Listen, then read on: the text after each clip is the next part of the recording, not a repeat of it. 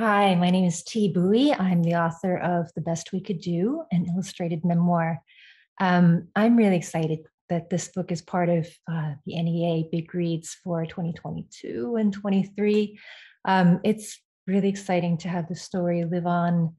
Um, and it's wonderful to be part of a theme about connecting neighbors, because I've always thought of it not necessarily as just an immigrant or a refugee story, but as an American story. Um, my family is not special, as I say in the intro of the book.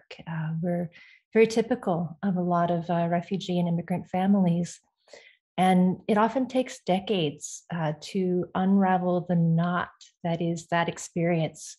And so I'm very fortunate to have two parents who let me share our family's story.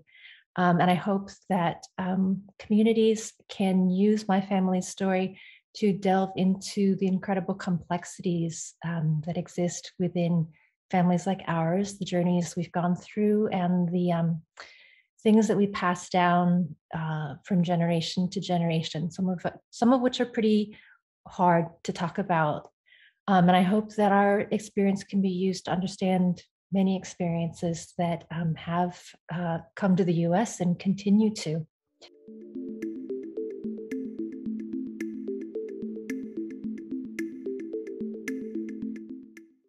So one thing I've always wanted to be asked about the book, but no one has actually ever asked me, is on the inside cover of the hardcover, in my first bio, I talk about growing up, remembering what it's like to kneel on the shag carpet and record mixtapes from the record player. And I grew up listening to Paul Simon and the Beatles.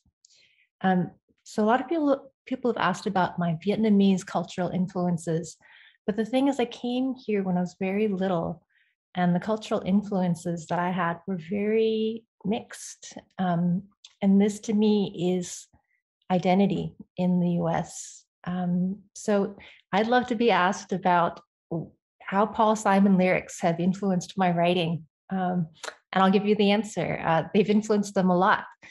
Um, Life as both beauty and sadness together, and how that exists across the board. You can see it riding the bus or in your own family. This is what I took away from that music that I grew up listening to on records and recording to mixtapes.